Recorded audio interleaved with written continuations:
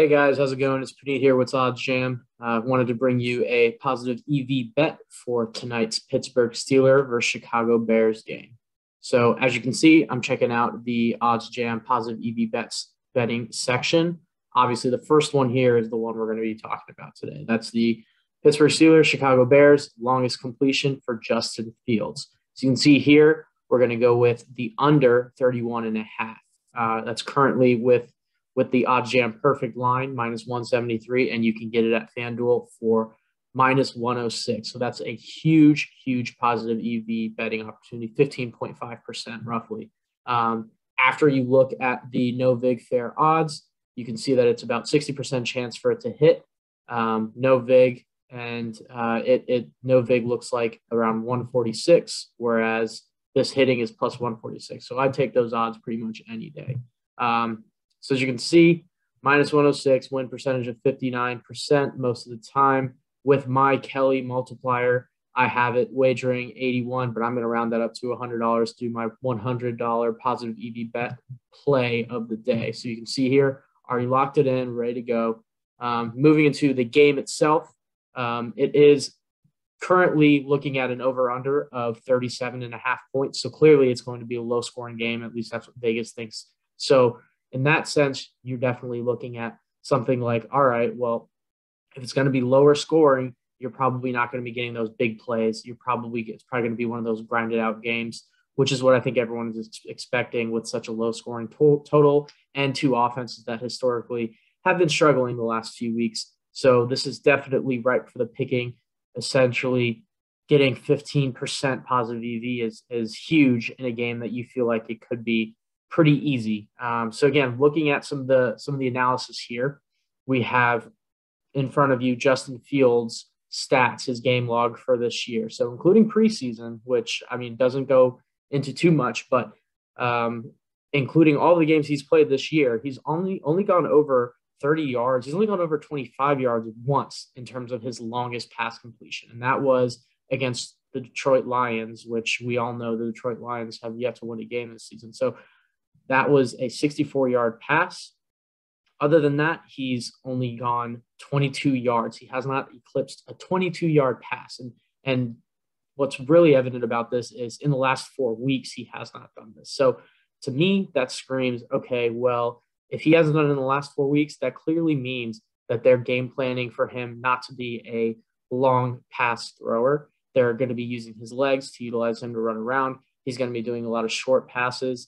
And the defense, it's as well, is that what they want to do is keep everything in front of them. So that's what you see here. You can see that San Francisco, Tampa Bay, Green Bay, all of which who are pretty good defenses, and Vegas held him to something to a long pass of 22 yards and under. So that's huge. Again, the way they game plan the Chicago Bears, they want to run first. They want to use him more so in his legs and the run pass option. So there's not going to be very many long balls. They've been historically this season kind of a lower scoring team. So you can see against the San Francisco 49ers, they put up 22. Buccaneers, they only put up 3 points. Green Bay, 14.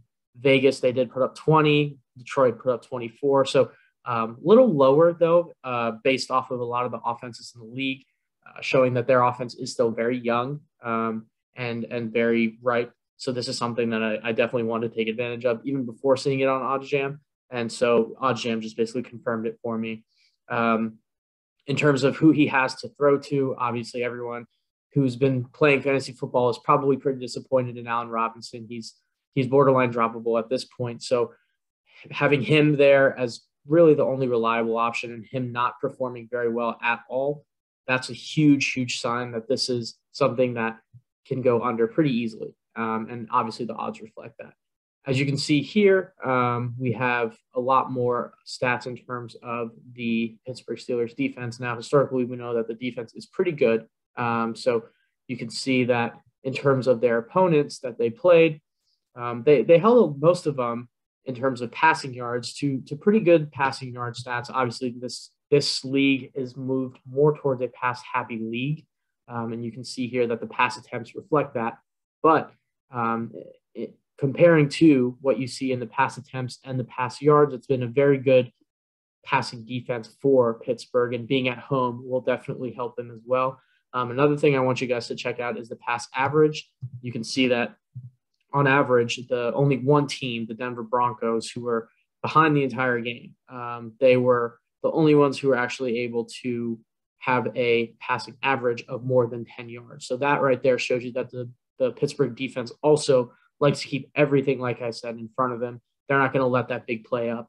They generally keep plays no more than 5 to 7 yards. It seems like only 2 times they've gone over 7 yards. 3 times they've gone over 7 yards, and then 4 games they've gone under 6 yards. So 5 yards per pass average, which is great, because this is just telling you more confirmation that this is the right play. This is what it's looking like for Justin Fields tonight. He's going to have to be throwing a lot of dink and dunk passes. They're going to have to try to establish the run, because the pass defense for the Pittsburgh Steelers are definitely trying to keep everything in front of them. And Justin Fields being a rookie quarterback definitely bodes well for experienced defense like the Pittsburgh Steelers. So again, quickly run through here. We have the, don't worry about that.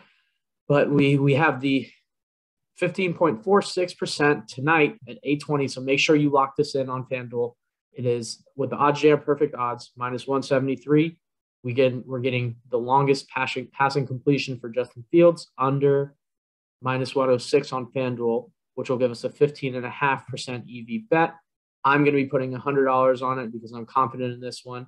And looking at the no vig fair odds, it's minus 146 to hit, which is very good.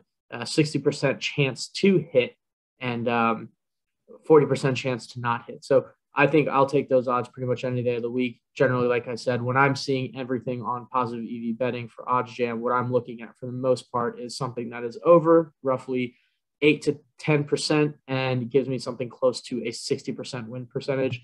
And I feel like I fared pretty well thus far. So again, looking at the data, I think it's safe to say that Justin Fields is not going to be throwing something too deep this week tonight. And I'm happy and I'm confident that this was there. But again, we got only 164, 1 game where he goes over 31 yards in the longest pass, and that was 5 weeks ago. So I think he settled down and more to a dink and dunk passer. So I think this is a perfect play for everyone. So this is Puneet. You guys can catch me on Twitter at bettors, at BETARBS. And good luck. Happy betting. Happy watching the game tonight. Take care, y'all.